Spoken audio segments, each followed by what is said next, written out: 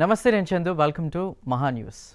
ముఖ్యంగా ఇండస్ట్రీలో ఈ మధ్య కాలంలో చాలా వివాదాలు చూస్తున్నాం. అందులో ముఖ్యంగా రీసెంట్గా వైజాగ్లో ఖుషి మూవీ విజయోత్సవ సభలో విజయ్ దేవరకొండ చేసినటువంటి ప్రకటన ప్రస్తుతం వివాదాలకు తావిస్తోంది. రైట్, అయితే ప్రస్తుతం దీనిపై మాట్లాడడానికి ప్రముఖ సీనియర్ జర్నలిస్ట్ ఎన్ సుబ్బారావు గారు స్టూడియోలో ఉన్నారు. వారితో మాట్లాడదాం. సుబ్బారావు గారు నమస్తే సార్. సార్, ముఖ్యంగా డిస్కషన్లోకి వెళ్ళబోయే ముందు విజయ్ దేవరకొండ ఒక కామెంట్ కూడా చేశారు, నా మూవీస్ని టార్గెట్ చేస్తున్నారు, ట్రోల్ చేస్తున్నారని. అది ఎంతవరకు నిజం, మీరేమంటారు? అది 100% రాంగ్ అండి. ఇప్పుడు ఎవరి సినిమాని కావాలని ఎవరు ట్రోల్ చేయరండి. సినిమా బాగుంటే అల్టిమేట్గా ఆడియన్స్ దానికి పట్టం కడతారండి. దానికి best ఎగ్జాంపులే Vijay Devarakonda brother Anand Devarakonda act చేసిన బేబీ సినిమా అండి. ఆ సినిమా మీద రిలీజ్ టైంలో చాలా విమర్శలు వచ్చినాయి. అంటే సినిమా బాగుందనే శాతం ఎంత ఉందో దాని మీద విమర్శలు కుప్పించిన వాళ్ళ శాతం కూడా అంతే ఉంది. అయితే ఆ సినిమాకి ఉన్న పొటెన్షియాలిటీ, సో దాన్ని అంతా తట్టుకొని అది టువర్డ్స్ 100 crores దిశగా అది పయనం చేసింది. 50 years రీసెంట్ కాలంలో ఒక చిన్న సినిమా 50 days ఆడిన చిన్న సినిమాల్లో అది ఒక రికార్డు కూడా చెప్పుకోవచ్చు. మనం పెద్ద హీరోల సినిమాలే ఈ రోజుల్లో 50 days ఆడటం అనేది గగనంగా బారిన తరుణంలో ఆ సినిమా 3 సెంటర్లో 50 days అయింది. 49 daysకే కొన్ని సెంటర్లో తీసేశారు కూడా. సో అది 100% ట్రోల్ చేస్తున్నారు, కావాలని ట్రోల్ చేస్తున్నారు తన సినిమాలని అని అనటం మాత్రం విజయ్ దేవరకొండ చాలా అది సహేతుకం అనేది కాదు. ఎందుకంటే విజయ్ దేవరకొండ మంచి ఆర్టిస్ట్. అసలు బిగినింగ్ నుంచి ఆయన తన సెల్ఫ్ మేడ్ మ్యాన్గా ఎదిగాడు. ప్రతి సినిమాకి ఒక్కో మెట్టు ఎక్కుతూ ఈ రోజున పాన్ ఇండియా స్టార్గా ఒక గుర్తింపు తెచ్చుకున్నాడు ఆయన. సో సినిమా బాగుంటే అసలు ఇవన్నీ మనం పట్టించుకోవాల్సిన పని లేదు. ఏదైనా ఒక విమర్శ వచ్చినప్పుడు దాన్ని సద్విమర్శలాగా తీసుకోవాలి. అప్పుడు ఒక ఎత్తుకెళ్ళిన తర్వాత అలా ఆ విమర్శల్ని తీసుకోగలిగినప్పుడే మనం ఇంకా ఎక్కువ ఉన్నత స్థాయికి వెళ్ళగలం. సో తను చేసింది మాత్రం ఆ కామెంట్ మాత్రం నేను ఒప్పుకోనండి దానికి యాక్చువల్గా. ఓకే, అదేవిధంగా ఈ సక్సెస్కి సంబంధించి కూడా ఫ్యాన్స్ కుటుంబానికి కుటుంబాలకు కలిపి ₹1 విరాళం ఇస్తానంటే ఒక ప్రకటన అయితే చేశారు. దానికి సంబంధించి డిస్ట్రిబ్యూటర్స్ వాళ్ళంతా కూడా గొడవ చేస్తున్నారు. సో దాని మీద మీరేమంటారు సార్? అంటే తను ఫ్యాన్స్కి ఎప్పటి నుంచో తన వంతుగా ఫ్యాన్స్కి సహాయం చేస్తూ వస్తున్నాడు. తన పుట్టినరోజులకి వాళ్ళకి కొంతమందిని సెలెక్ట్ చేసుకొని వాళ్ళకి గిఫ్ట్లు ఇవ్వటం, అలాగే ఈవెన్ December 25th కొంతమంది ఫ్యాన్స్ని సెలెక్ట్ చేసుకొని దేవరాశాంత పేరుతో వాళ్ళకి గిఫ్ట్లు పంపించడం, ఇవన్నీ చేస్తున్నారు. అంతేకాదు ఒక సెలెక్టివ్గా కొంతమందిని సెలెక్ట్ చేసుకొని వాళ్ళని మాల్దీవ్స్కి తీసుకెళ్ళిన ఉదంతం కూడా మనకి ఉంది. సో అలాగే మొన్న ఫంక్షన్లో తన ఈ సినిమాకి సంబంధించి తను ఎంత ఖుషీగా ఉన్నాడో ఆ ఖుషీలో కొంత భాగాన్ని తన అభిమానులకు కూడా పంచదలుచుకున్నానని చెప్తూ ఒక 100 మందిని సెలెక్ట్ చేసి 100 మందికి ₹1 గిఫ్ట్గా అందిస్తాను అని ఆయన ప్రకటించడం జరిగిందనమాట. అది అయితే ఆ ప్రకటన అతను చేసిన వెంటనే ఇండస్ట్రీలో తన సినిమాలు కొని డిస్ట్రిబ్యూషన్ చేసి నష్టపోయిన డిస్ట్రిబ్యూటర్లు దాని మీద విమర్శలు అనేది ఎక్కువ పెట్టారు. అందులో అభిషేక్ పిక్చర్స్ అధినేత ఆయన వరల్డ్ ఫేమస్ లవర్ సినిమాని ఆయన డిస్ట్రిబ్యూట్ చేశారు. ఆ సినిమాకి సంబంధించి తాను 8 కోట్లు నష్టపోయానని, అభిమానుల మీద చూపించే ప్రేమ మీ సినిమాలు కొని నష్టపోయిన మాలాంటి డిస్ట్రిబ్యూటర్ల మీద, ఎగ్జిబిటర్ల మీద మీరు కొంచెం చూపించాలి అనేది ఆయన ట్వీట్ చేశాడండి. సో అంటే ఆయన అన్న దాంట్లో కూడా కొంత నిజాయితీ ఉంది ఆయన ట్వీట్లో కూడా.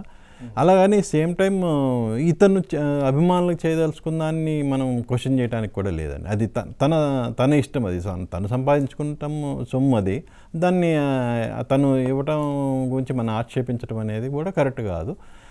సో ఎవరి వాదన వాళ్ళది చాలా వరకు కరెక్ట్ అండి. ఒకటి వరల్డ్ ఫేమస్ లవర్ కావచ్చు, లైగర్కి సంబంధించి కూడా వరంగల్ శ్రీని గారు కూడా ప్రస్తుతం జాయిన్ అయ్యారు సార్. వారితో మాట్లాడదాం. శ్రీని గారు నమస్తే అండి.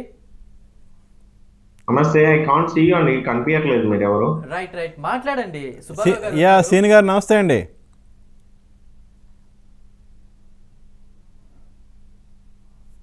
రైట్ సార్, అంటే ముఖ్యంగా ఇక్కడ మనం ఒకటి డిస్కస్ చేసుకోవాలి.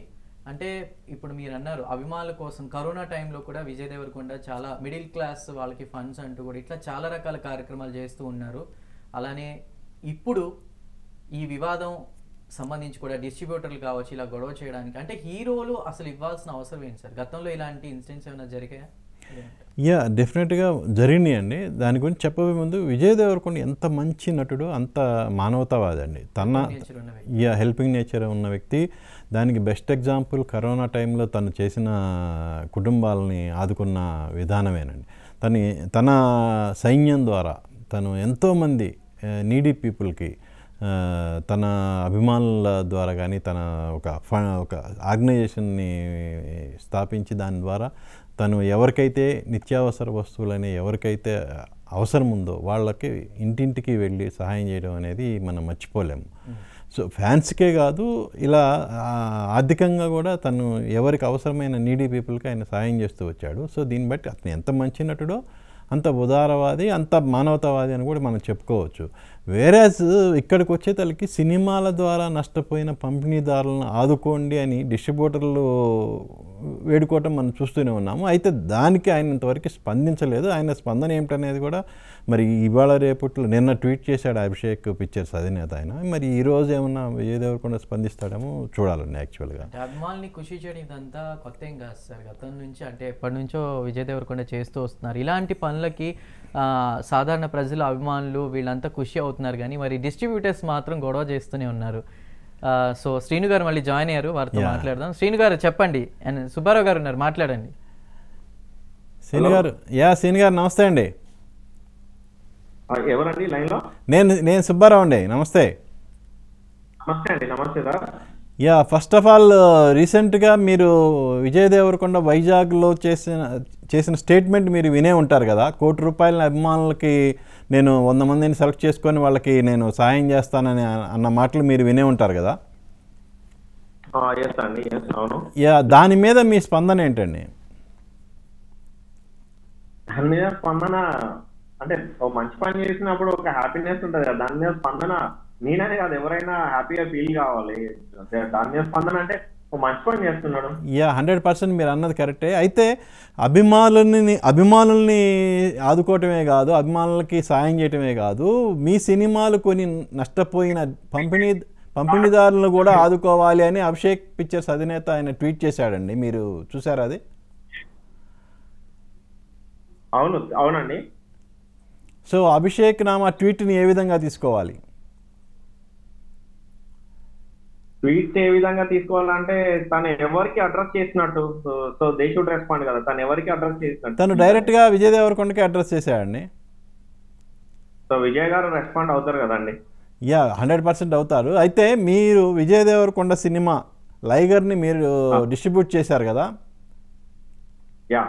సో ఆ సినిమా ద్వారా మీరు నష్టపోయానని, దానికి కాంపన్సేషన్ ఇవ్వాలని అప్పట్లో మీరు ధర్నా చేసే స్థాయి వరకు వెళ్ళారు కదా. దాని గురించి ఏం చెప్తారు? ఇది అంతా కొందరు మిస్లీడ్ చేసిందండి. నేను ధర్నాలకి ఏ రోజు దిగలేదు. కష్టమైన నష్టమైన ఇప్పుడు వ్యక్తులతో మాట్లాడతాం, మనం ప్రొడ్యూసర్స్ తో మాట్లాడతాము. ఇంకా విజయ్ గారు రెస్పాండ్ అయితే ఇంకా చాలా చాలా చాలా హ్యాపీగా ఫీల్ అయ్యేవాళ్ళం. ఎందుకంటే ఒకప్పుడు జానీ పోయినప్పుడు మన పవర్ స్టార్ అందరికి హెల్ప్ చేశాడు. తర్వాత బాబా పోయినప్పుడు రజనీకాంత్ గారు హెల్ప్ చేశారు. వాయిస్ వర్స తను కూడా ఇన్వాల్వ్ అయితే తొందరగా హెల్ప్ అయితే మళ్ళీ గెట్ ఆన్ కావచ్చు అనే హోప్ ఉంటుంది కదండి. అంటే యాక్చువల్గా దానికి విజయ్ గారి సమాధానం అంటే మనకి వాళ్ళ ఆంతరింగిక వద్ద ఆయన చేసిన కామెంట్స్ మనం వింటే యాక్చువల్ ఆయన ఏమంటాడంటే, లైగర్ అనే సినిమాకి నాకు అందుకున్న పారితోషికం అనేది చాలా స్వల్పము, అది కూడా నేను సినిమా రిలీజ్ టైంలో నేను ఖర్చు పెట్టడం జరిగింది అని ఆయన సన్నిహితుల వద్ద అన్నట్టు మనకి సమాచారం సార్. అది మీ వరకు ఏమన్నా వచ్చిందా? అది అండి నేను when I interacted the respected Vijay గారి ఫాదర్ తో ఇంటరాక్ట్ అయినప్పుడు he told me the same thing. Okay, మరి మీరు ఎంత కమిట్ అయ్యారు? మీకు ఎంత లాస్ వచ్చిందండి ఆ సినిమాకి? ఇది ఒక కాన్ఫిడెన్షియల్ మ్యాటర్. సరే వచ్చింది లాస్, బట్ చెప్పడంలో సమస్య కాదు, ప్రాబ్లం సాల్వ్ అవుతుంది. అది ఇప్పటికి 1 year అయిపోయింది లైగర్ రిలీజ్ అయిపోయి. బట్ ఇది ప్రొడ్యూసర్స్ ఇన్వాల్వ్ అయ్యి చేయాలండి. విజయ్ గారు అంటే హ్యూమానిటీ బేస్ లో మరి చూడండి అని చెప్పి అట్లీస్ట్ కలవాలి కదండి. ఇప్పుడు ప్రొడ్యూసర్స్ కానీ హీరో గారు హ్యూమానిటీ పర్స్పెక్టివ్ లో ఒకసారి కలిసి మీటింగ్ పెడితే కొంచెం ఏదైనా పాజిటివ్ గా ముందుకెళ్తుంది కదా. చాలా పోయిందండి, 45 దాకా పోయింది నియర్లీ. ఓ సరే మీరు ప్రొడ్యూసర్స్ని అప్రోచ్ అయ్యారా మరి? ఎందుకు అంటే మనకి ఇండస్ట్రీలో వినిపిస్తున్న మాట ఏంటంటే మీకు లాస్ వచ్చింది కానీ దానికి సంబంధించిన కాంపన్సేషన్ గురించి మధ్యవర్తులు నిర్మాతలైన చార్మి అండ్ పురి దగ్గరికి తీసుకెళ్లే లోపే మీరు కొంచెం వివాదమైన ప్రకటనలు చేయటము, అది వాళ్ళ పరువు నష్టంకి భంగం కలిగిందని వాళ్ళు రివర్స్ కేసు పెట్టడం జరిగిందని అన్నారు. ఇందులో నిజాలేంటి? ఇక్కడ 2 విషయాలండి. మంచి క్వశ్చన్ వేసిల్లు. నేను రీసెంట్ గా కూడా ఐ థింక్ 1-2 months బ్యాక్ మన మూర్తి గారు గ్రేట్ ఆంధ్రాలో చెప్పడం జరిగిందండి. ఒక పర్సన్ సినిమా రిలీజ్ అయిన దగ్గర నుంచి ఈ రోజు వరకు నాతో మాట్లాడింది లేదు. వాళ్ళకి వాళ్ళు అజ్యూమ్ చేసుకొని వాళ్ళు ఏదో చేస్తే నాకు సంబంధం లేదు కదండి. ఇప్పుడు నాకు పురి గారు అంటే ఒక రెస్పెక్ట్ ఉంది. ఏ టైంలో ఫోన్ చేసినా అంత హ్యాపీగా మాట్లాడతాడు. నేను నేను పవన్ కళ్యాణ్ అభిమానించినట్టు నేను ఆయన ఈక్వల్ గా అభిమానించేది. మళ్ళీ ఆయన ఇట్లా ఆ రోజు వస్తాను అట్లా చేయడమే నేను చాలా హర్ట్ అయిన ఆ విషయంలోనే. ఇటు పైసలు ఇటు డబ్బులు పోగొట్టుకొని అటు పరువు కూడా పోగొట్టుకోవాలని చెప్పి నేను హర్ట్ అయినా. నేను కాదండి వాళ్ళ మీదకి వచ్చింది. They assume like that and అట్లా అయితే దాని కాన్సిక్వెన్సెస్ ఏం లేవు కదండి మా మీద. వాళ్ళకి ఎవరు మిస్గైడ్ ఇట్లా నాకు తెలియదు. ఇక్కడ ఒకటి అండి, మీరు నష్టపోయాను అంటున్నారండి. యాక్చువల్గా మీరు కమిట్ అయింది నాన్ రిటర్నబుల్ అడ్వాన్స్ కదండి. జనరల్గా దీని మీద వచ్చిన విమర్శకి మీరు ఏం చెప్తారు? ఇప్పుడు అంతకుముందు విజయ్ యాక్ట్ చేసిన సినిమాలు నోటా కానీ, డియర్ కామ్రేడ్ కానీ, వరల్డ్ ఫేమస్ లవర్ కానీ అంతగా ఆకట్టుకోలేదు. ఈవెన్ దో లైగర్ టయానికి మీరు నాన్ రిటర్నబుల్ అడ్వాన్స్ కింద 54 కోట్లు కమిట్ అయ్యారు. అది మీ సొంత నిర్ణయం మీద కమిట్ అయినప్పుడు నేను లాస్ అయ్యాను అని ఆరోపించడం ఎంతవరకు కరెక్ట్ అనేది కొంతమంది క్వశ్చన్ రేజ్ చేస్తున్నారు. దాని మీద ఏంటి? పూరి గారిని trust చేసినానండి. I trusted PC. Puri గారి మీద నమ్మకం, పూరి గారి మీద ధైర్యంతో వారు నాకు కొంచెం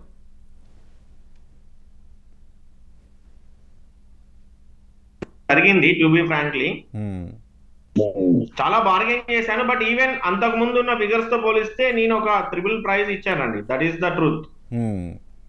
అంటే మీరు అన్నిటికీ ప్రిపేర్ అయ్యే ఇచ్చినప్పుడు మళ్ళీ నేను నష్టపోయాను ఆదుకోండి అంటూ ఎంతవరకు కరెక్ట్ అనేది వాళ్ళు రేజ్ చేస్తున్న క్వశ్చన్. దానికి మీరేమంటారు?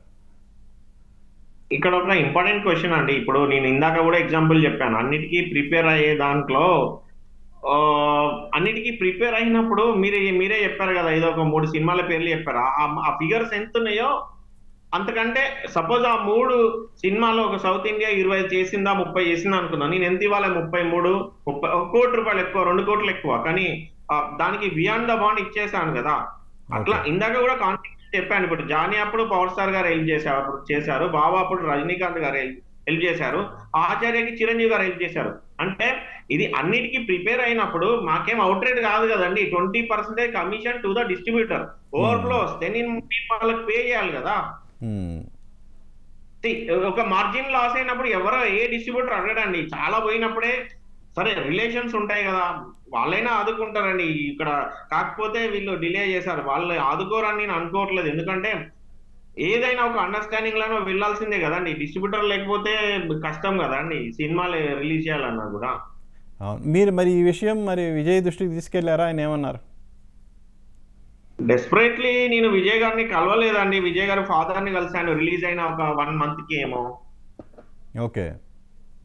నేను రీసెంట్ గా నేను విజయ్ గారు పెట్టిన చూసి నాకు కొంచెం ఎక్కడో కాన్ఫిడెన్స్ వచ్చింది. సరే ఒకసారి ఆయన కలుద్దాం అంటే ఇక్కడ 2 ఈక్వేషన్స్ అండి. నేను ఇప్పుడు ఫండ్ అనేది నేను ట్రాన్స్ఫర్ చేసిన ప్రొడ్యూసర్ కదండి, విజయ్ గారు కాదు కదా. విజయ్ గారి అవసరం ఏముంటది నాకు? ఒక హ్యూమానిటీగా మనోడు మనల్ని నమ్మి చేసుకున్నాడు అని వాళ్ళతో కూర్చోబెట్టి తను పూరి కనెక్ట్స్ వాళ్ళు కూర్చొని చేస్తారు ఏం చేస్తారు అనేది అయ్యారు ఆల్రెడీ. యాక్చువల్ గా పూరి కనెక్ట్స్ అనేది అంతకు ముందే కమిట్ అయ్యారు ఇంత చేస్తామని చెప్పి. బట్ అది ఈ రోజు వరకు వాళ్ళు చేయలేదు.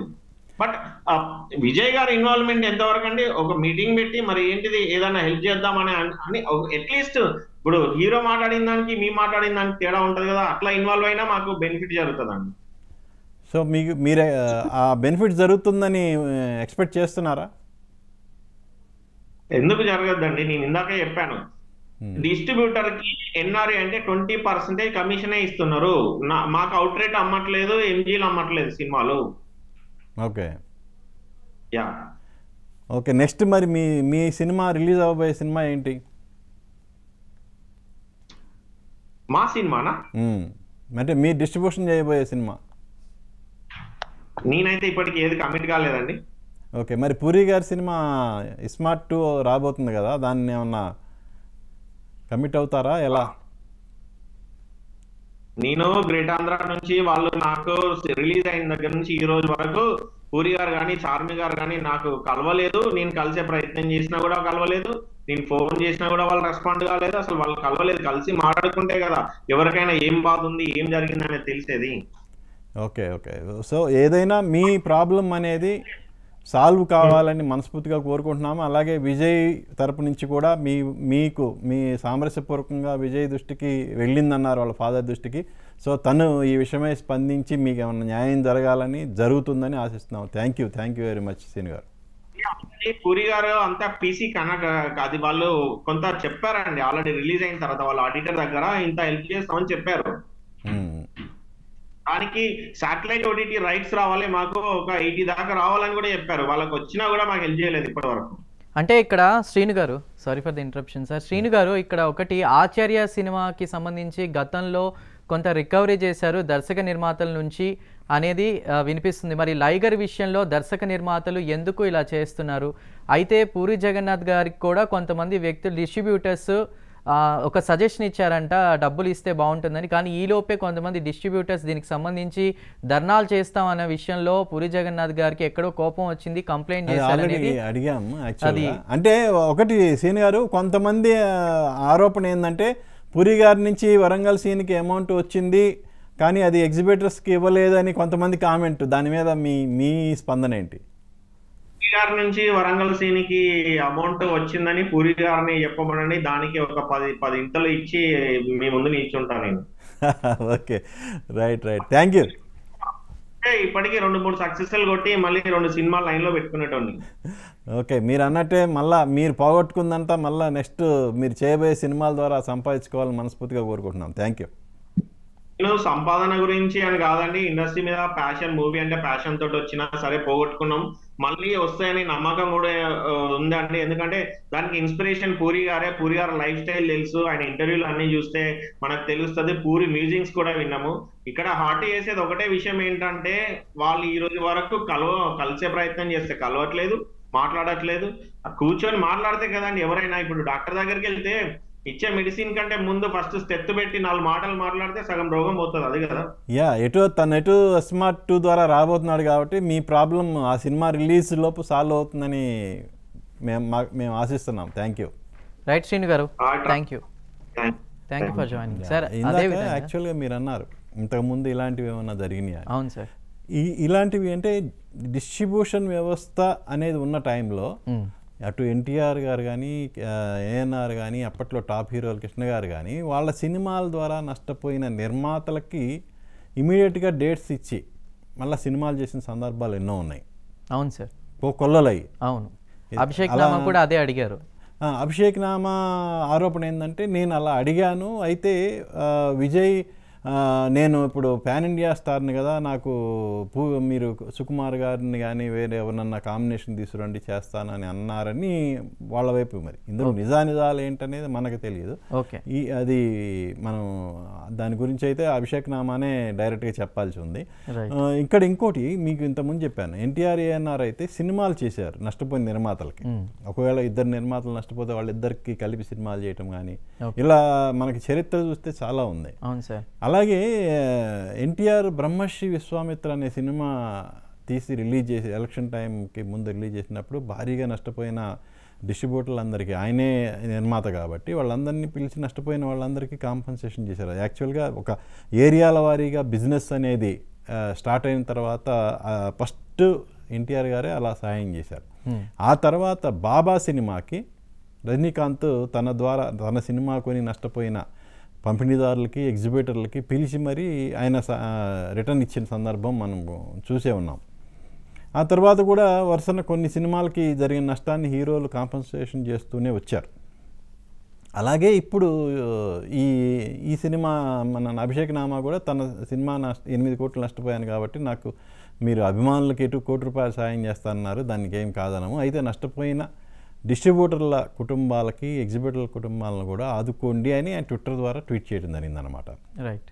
అది అదేవిధంగా ఒక సామాన్య మధ్యతరగతి కుటుంబం నుంచి వచ్చి అంచెలంచెలుగా ఎదుగుతూ చాలా సక్సెస్ చూశారు. ఇంత పేరు వస్తుంటే చూసి తట్టుకోలేక ట్రోల్ చేస్తూ టార్గెట్ చేస్తున్నారనేది ఒక వాదన ఉంది సార్. అయితే దీనికి సంబంధించి ఇంకోటి కూడా సార్, నందమూరి ఫ్యామిలీ నుంచి సపోర్ట్ ఎలా ఉన్నా మెగా ఫ్యామిలీ నుంచి అల్లు అరవింద్ గారి నుంచి సపోర్ట్ ఉంది. మరి విజయ్కి ఇదేమైనా హెల్ప్ అవుతుందా? మీరు ఎలా చూస్తారు దీన్ని?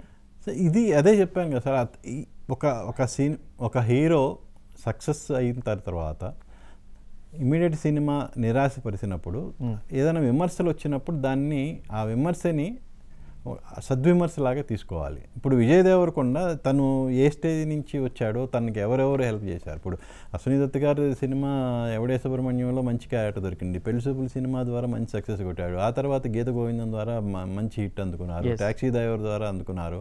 అయితే ఆ తర్వాత అతని రేంజ్ పెరిగే కొంది కాస్ట్ ఆఫ్ ప్రొడక్షన్ పెరగటం, దానికి తగ్గట్టు సక్సెస్ అందకపోవడంతో వరుస పరాజయాలనే ఎదురైనాయి.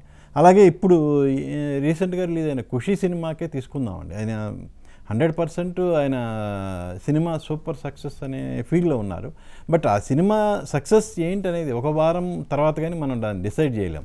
బట్ ఒకటి మాత్రం నిజం, ఆ సినిమా ఇప్పటివరకు దాని ముందు సినిమా వరల్డ్ ఫేమస్ లవర్ కానీ డియర్ కామ్రేడ్కి కానీ వచ్చిన ఓపెనింగ్స్ ఎందుకనో ఈ సినిమాకి రాలేదు. ఆ స్థాయి ఓపెనింగ్స్ అనేది విజయ్ దేవరకొండకి రాలేదు. ఈవెన్ లైగర్కి వచ్చిన ఓపెనింగ్స్ కానీ రాలేదు. ఎందుకంటే ఈ సినిమా ఖుషీ సినిమాకి సంబంధించి ఆడియో సూపర్ హిట్ అయింది. మైత్రి మూవీస్ నిర్మాతలు ఖర్చుకు వెనకాడకుండా అద్భుతమైన ఖర్చు పెట్టి ఎంతంటే అంత ఖర్చు పెట్టి బ్రహ్మాండంగా తీశారు. కానీ ఎందుకు ఆ రేంజ్ ఓపెనింగ్స్ ఎందుకు అందుకోలేకపోయిందని ఒక్కసారి సింహావలోకం చేసుకోవాలి విజయ్ దేవరకొండ. ఏంటి లోపం ఏంటి, మనం ఎక్కడ వెనకబడ్డాము, దాన్ని ఎలా మనం నెక్స్ట్ సినిమాకి సరిదిద్దుకోవాలి అనేది ఒక్కసారి తనను తాను ఆత్మపరిశీలన చేసుకొని కనుక ముందుకు వెళ్ళగలిగితే డెఫినెట్గా ముందు స్థాయి విజయాలను అందుకోగలడు. ఎందుకంటే అతను అద్భుతమైన ఆర్టిస్టు, అద్భుతమైన ఆర్టిస్టే కాదు మంచి హెల్పింగ్ నేచర్ ఉన్న మనిషి కూడా, సోషల్ రెస్పాన్సిబిలిటీ ఉంది. ఇవన్నీ ఉన్నాయి. కానీ తను అగ్రెసివ్గా ఇలాంటి ఆరోపణలు చేయడం అనేది మాత్రం కరెక్ట్ కాదు యాక్చువల్గా. అదే కదా సార్, అంటే అభిమానుల విషయంలో అంత ఆలోచించి అంత హెల్ప్ చేసే విజయ్ దేవరకొండ పంపిణీదారుల విషయంలో కొంచెం ఆలోచిస్తే బాగుంటుంది అంటున్నారు. ఇక అంటే ఒకటండి, ఇక్కడ పంపిణీదారుల గురించి ఆలోచించాల్సింది ఇందాక మన వరంగల్ సింగ్ చెప్పినట్టు నిర్మాతలు ఇవాళ రేపు ఎందుకు అంటే వాళ్ళు మేము మాట్లాడి మేము అడిగేదానికంటే కూడా ప్రొడ్యూసర్స్ని హీరోగా తను ఒక చెప్తే ఇంకొంచెం ఆలోచిస్తారు. అది 100% కాదు. హీరో ఇనిషియేట్ చేసుకొని వాళ్ళు నష్టపోయారు, వాళ్ళకి ఏదన్నా చెయ్యండి, నా వంతు నేను చేస్తానన్నప్పుడు నిర్మాతలు కూడా ముందుకు వస్తారు. అది 100% కరెక్ట్. అయితే ఇక్కడ ఎలా ప్రస్తుతం అసలు ఈ సమస్య అనేది ఎక్కడ వస్తుందంటే, ఒక సినిమాకి సంబంధించి ఒక 100 కోట్ల బడ్జెట్లో సినిమా తీసినప్పుడు అందులో సింహభాగం అంటే 70 కోట్ల వరకు hero star cast and technicians పారితోషికాలు వెళ్ళిపోతుంది. ఇంకా సినిమా ఖర్చు పెట్టేది చాలా తక్కువ ఉంటుంది. సో అందుకే ఈ సమస్య అనేది వస్తుంది. వెనకటి కాలంలో అలా ఉండేది కాదు కదా. హీరోలు ఆ సినిమా నిర్మాత బాగోగులు కోరుకునేవాళ్ళు. ఇవాళ రేపు ఎలా ఉందంటే తమ రెమ్యునరేషన్ వస్తే చాలు అనుకునే ఇది ఇండస్ట్రీలో ఉంది. అటు హీరోలు కానివ్వండి, టెక్నీషియన్స్ కానివ్వండి, మిగతా సైడ్ క్యాస్ట్ కానివ్వండి, వీళ్ళందరూ. సో ఇది బాగా ఎక్కువైపోయింది. కరోనా తర్వాత cost of production తగ్గాల్సింది, cost of production అనేది విపరీతంగా పెరిగిపోయింది. Right sir. అయితే నిర్మాతలు ఏంటంటే వాళ్ళకి సర్వైవల్ అవ్వాలి, సినిమా తర్వాత సినిమా వాళ్ళకి ఉండాలి, లేదంటే ఆ సైకిల్ అనేది ఆగిపోద్ది. సో దాంతో వాళ్ళు ఎంత రెమ్యునరేషన్ అయినా వెనకాడకుండా వాళ్ళు ఇస్తూ కాస్ట్ ఆఫ్ ప్రొడక్షన్ పెరుగుతున్నా కూడా అలాగే సినిమాలు తీస్తూ ముందుకెళ్తున్నారు అనమాట. అదే విషయంలో అంటే విజయ్ దేవరకొండ ఇప్పుడు అభిమానుల కుటుంబాలకు సంబంధించి ₹1,00,00,000 విరాళంగా ఇస్తున్నానని చెప్పారు కదా సార్. సో ఎంపిక విషయంలో మీరేమంటారు, ఎలా ఉండబోతుంది, మీకు ఏమైనా ఐడియా ఉంది సార్? అంటే తను ఒక అప్లికేషన్ ఆన్లైన్లో పెడతాను, ఆ అప్లికేషన్ ఫిల్అప్ చేసి పంపించిన వాళ్ళలోంచి 100 మందిని సెలెక్ట్ చేసుకుంటాను అన్నాడు కదా. దాని విధి విధానాలు అనేవి తను ఏమి ఇంకా ప్రకటించలేదు, ఈవెన్ ట్వీట్స్ ద్వారా కూడా తెలియజేయలేదు. అంటే ఆర్థికంగా వెనుకబడ్డ అభిమానులకు ఏమైనా సహాయం చేస్తారా ఏంటి అనేది ఆ క్లారిటీ అయితే విజయ్ దేవరకొండ నుంచి రాలేదు యాక్చువల్గా. అంటే వాళ్ళ ఒక కమిటీ వేసుకొని ఆ కమిటీ ద్వారా తను సెలెక్ట్ చేసి చేస్తారా ఏంటి అనేది యాక్చువల్గా మనకు తెలియదు ఇంకా. బట్ ఏదైనా 1-2 రోజుల్లో ఆ కార్యాచరణ అనేది ఆయన అటు తన సోషల్ మీడియా ద్వారానో లేదంటే తన PR ద్వారానో అది వెల్లడిస్తాడని ఎక్స్పెక్ట్ చేయొచ్చు. అంటే ఇప్పుడు ఇందాక నేను అన్నట్టు విజయ్ దేవరకొండ ఇనిషియేటివ్ తీసుకుని ప్రొడ్యూసర్స్తో మాట్లాడితే బాగుంటుందని డిస్ట్రిబ్యూటర్స్ కూడా చెప్తున్నారు. సరే, మరి ఇప్పుడు మీరు అన్నట్టు అంచెలంచెలుగా ఎదుగుతూ వచ్చారు. అటు అల్లు అరవింద్ కూడా సపోర్ట్ చేశారు, గీతా గోవింద ఇవన్నీ మనం చూసాం. మరి ఫ్యూచర్లో కూడా కొంచెం సపోర్ట్ చేసే దిశగా ఏమైనా అడుగులు పడతాయా విజయ్ దేవరకొండ? ఇక్కడ అంటే సపోర్ట్ అనేది ఏ హీరోకైనా తను మంచి ఫేమస్ ఉన్నప్పుడు, అంటే వరుస సినిమాలు ఉన్నప్పుడు డెఫినెట్గా ప్రతి ఒక్కళ్ళు సపోర్ట్ ఉంటుందండి. లైమ్ లైట్లో ఉన్న ప్రతి హీరో వెనక ఇప్పుడు విజయ్ దేవరకొండ ఓకే అంటే సినిమా తీయటానికి ముందుకొచ్చే నిర్మాతలు కోకొల్లలు ఉన్నారు. అతనికి ఉన్న ఇమేజ్ అది, అతను సంపాదించుకున్న ఇమేజ్ అది అంత తేలిగ్గా పోదండి అది.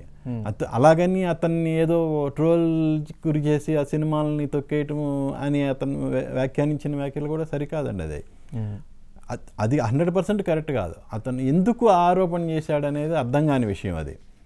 అది అతని మనసులో ఏముందనేది క్లారిటీగా తెలియదు. బట్ అది మాత్రం కరెక్ట్ కాదు. అతనికి ఇమేజ్కి తగ్గ పాత్ర దొరికితే మళ్ళీ సూపర్ హిట్ కొట్టగలిగే కెపాసిటీ ఆయనకు ఉంది. రైట్. ఖుషీ సినిమా ఒక మేరకు మాత్రమే అది యాక్చువల్గా అంత సూపర్ సక్సెస్ అని ఆయన బాహాటంగా ప్రకటించింది అయితే కరెక్ట్ కాదు యాక్చువల్గా. అది కొన్నాళ్ళు పోతే తెలుస్తుంది అది. Right sir. మరి ఆ ఫ్రస్ట్రేషన్లోనే మరి ఆయన అంటే తను తొక్కేస్తున్నారు అనేది ఏమన్నా మాట్లాడారా అనేది తెలియదు యాక్చువల్గా. రైట్. బట్ పొటెన్షియల్ ఉన్న సబ్జెక్ట్ పడితే విజయ్ దేవరకొండని పాన్ ఇండియా స్టార్ అనేది డెఫినెట్గా తను నిరూపించుకోగలిగారు. రైట్ సార్, చూద్దాం సార్ మరి ఏం జరుగుతుందో ఏంటో. Thank you sir, thank you for your analysis. So మొత్తం మీద విజయ్ దేవరకొండ వైజాగ్లో చేసినటువంటి ఖుషీ మూవీ విజయోత్సవంలో చేసిన వ్యాఖ్యలు అయితే వివాదాస్పదం అయ్యాయి. డిస్ట్రిబ్యూటర్స్ని కూడా అంతే విధంగా ఆదుకోండి, అభిమానులు ఎలా అయితే హ్యాపీ చేస్తారు మమ్మల్ని అలా హ్యాపీ చేయమని డిస్ట్రిబ్యూటర్స్ కోరుకుంటున్నారు. ఆయన ఒక సజెషన్ ఇచ్చినా కూడా బాగుంటుంది ప్రొడ్యూసర్స్ అని చెప్తున్నారు. ఏదేమైనప్పటికీ కూడా విజయ్ దేవరకొండ ఇప్పుడు ఇవి ఎలా ఫేస్ చేస్తారనేది మనం వేచి చూడాలి. ఇది మహా స్పెషల్. కీప్ వాచింగ్ మహా న్యూస్.